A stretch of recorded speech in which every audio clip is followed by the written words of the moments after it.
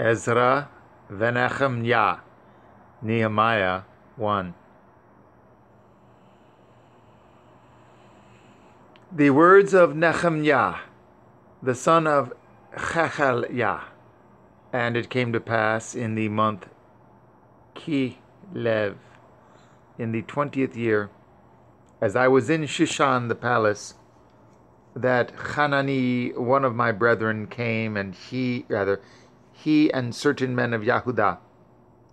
And I asked them concerning the Yahudim that had escaped, which were left of the captivity, and concerning Yerushalayim. And they said unto me, the remnant that are left of the captivity there in the province are in great affliction and reproach. The wall of Yerushalayim also is broken down, and the gates thereof are burned with fire.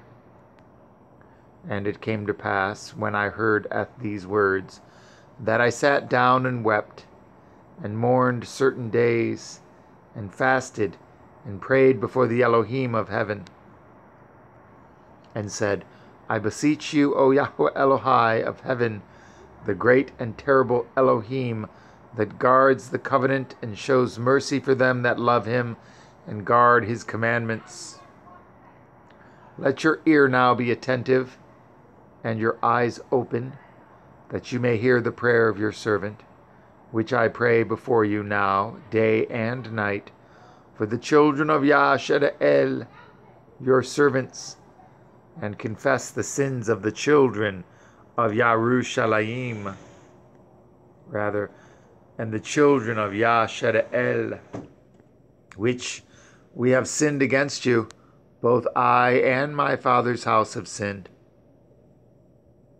We have dealt very corruptly against you, and have not guarded the commandments, nor the statutes, nor the judgments, which you commanded your servant Moshe.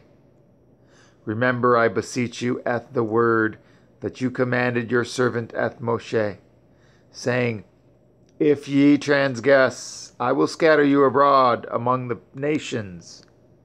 But if ye turn unto me, and guard my commandments, and do them, though there were of you cast out unto the uttermost part of the heavens, yet will I gather them from thence, and will bring them unto the place that I have chosen to set my name there. Now these are your servants and your people, whom you have redeemed by your great power and by your strong hand. O Adonai, I beseech you, let now your ear be attentive to the prayer of your servant, and to the prayer of your servants, who desire to fear your name. And prosper, I pray you, your servant this day. And grant him mercy in the sight of this man, for I was the king's cupbearer.